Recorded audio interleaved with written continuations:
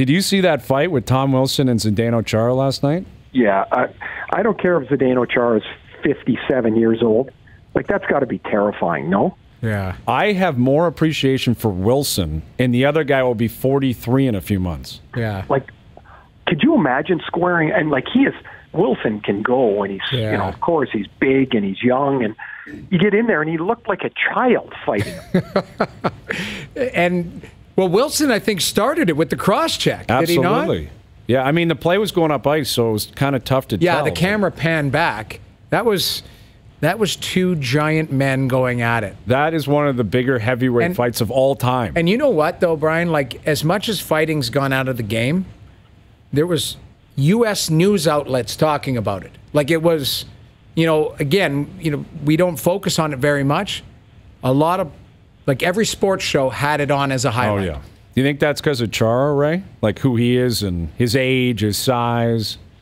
Well, yes, but also the size of the other guy, too. I mean, like, if someone's like, hey, Chara's fighting, and they look at it, it's like two brontosauruses fighting. Like, look, when they went back to the corner, like, look at these guys.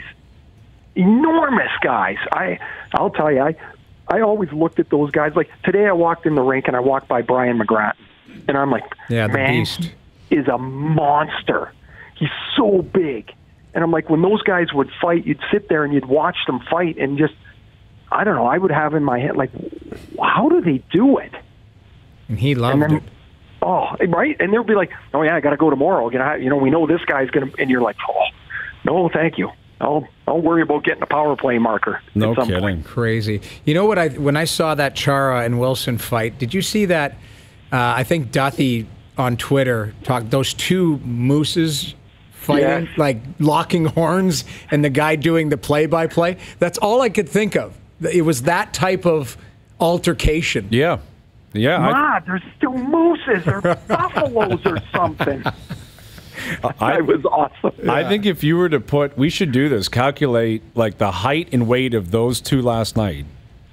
I think it'd be tough to find a bigger heavyweight in NHL history, like featuring two guys. Like Wilson's 6'5", 240, 230. But like Chara's 6'8". Yeah. Well, but McSorley, I was going to say, you go back in Semenko and Brashear and were they? Yeah, they were. They were 6'5", 240. I guess they were Wilson. Who was Chara? Ben Wilson. Do you remember Ben Wilson, Ray? Oh yeah. These guys, like you go and shake some of these guys, like that Frank Mahovlich and like guys like that are scouts nowadays. Yeah. Pat Quinn, like think of how big Pat Quinn was. I know, but Pat was like 6'3". I'm not downplaying the size of these other guys. I guess what I'm saying is in 2019, you wouldn't expect. You're right. Like two monsters. And chiseled, like Tom Wilson is a huge man. Well, remember the clip when he was playing against San Jose over the weekend, and Thornton's like, you wouldn't fight Kane, and he's like, you don't think I'd fight Kane? Yeah. Like, watch this. I'm playing Boston in a few days. Yeah. Like, if you fight Chara, you're fighting anybody in the league. Yeah. Wilson would fight anybody. And just think, he's 43. Yep. Yeah.